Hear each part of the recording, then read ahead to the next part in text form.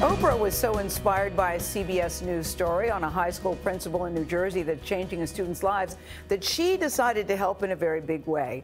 Earlier this year, we introduced you to New Jersey principal, that's Akbar Cook. He started the Lights On program at Westside High School in Newark to give students somewhere safe to hang out on Friday nights. Well, last Friday, Oprah, isn't Winfrey, there she is, showed up with a $500,000 donation and pizza from her "Oh, That's Good" line. The crust is made of cauliflower, by the way. Oprah wants to keep it healthy. I was there for the very exciting announcement, and so was our lead national correspondent, David Begnaud. Oprah Winfrey! Oprah brought that star power, but oh, there was so much more to come. The students didn't know Oprah was coming, but Principal Akbar Cook did. What he didn't know was what else Oprah wanted to give. I'm going to leave here tonight and leave you with $500,000. The media mogul was inspired to get involved with the school's Lights On initiative after she saw a CBS Evening News report back in March. Westside High School opens every Friday night from 6 to 11 for kids who use the school's gym to play games and eat food. In the summer, it's open 3 nights a week. Principal Cook showed us 5 commercial-grade washers and dryers that he installed so students who can't wash their clothes at home can do it at school. You got 2-star athletes for me. Davion is a freshman. Anthony is a junior. Why do you choose to be here? I play for the basketball team, so I like playing basketball a lot. It's my favorite sport. So I come here and I play basketball from 6 to 10 o'clock, and then I go home. Till the lights go out. Yeah, I eat, Oprah's $500,000 donation means that Westside will keep the lights on all summer. For Principal Cook, Oprah's gift felt like an act of love. Love is powerful. You cannot underestimate the power of love, and this is what everyone has been showing. They've been showing my kids and me and this community that they love them, and that's going a long way. What's the lesson for us watching what you did? Well, the lesson is that every day there's a story that you can do something about. Today I actually did something. Did you ever think you'd meet Oprah? Not today in the parking lot, no.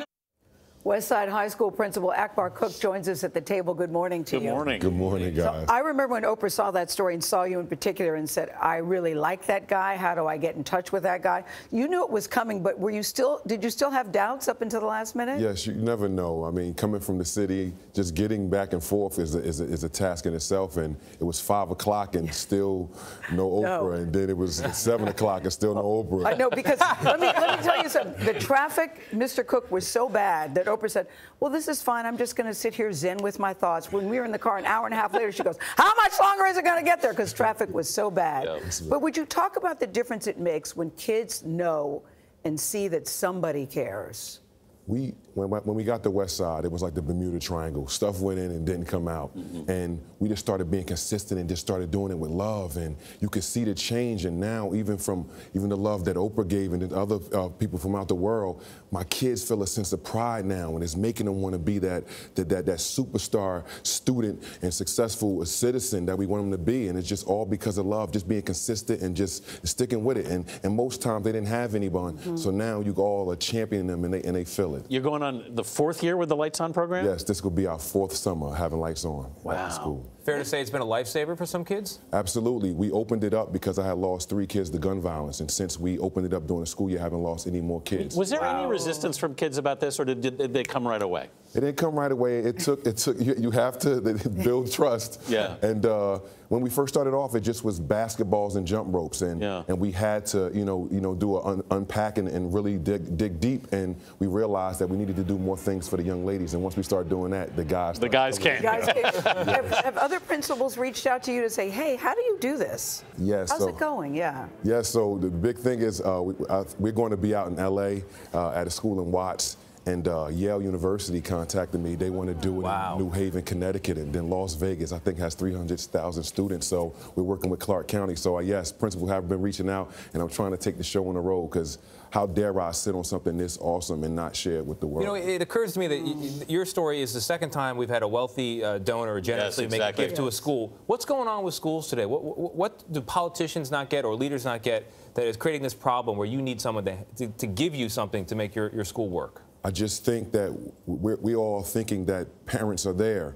and it's not. We have to be the parent. We have to be the social worker. We have to be the guidance counselor. So throwing resources in schools are giving it to the kids right where they need it most. And basic needs. How can I come to school if I'm not clean? If I didn't brush my teeth? Like how? So we have to stop thinking about the other stuff and get back to the basic needs and start taking care of them. We mentioned that you put in washing machines. How effective has that been in making kids come to school?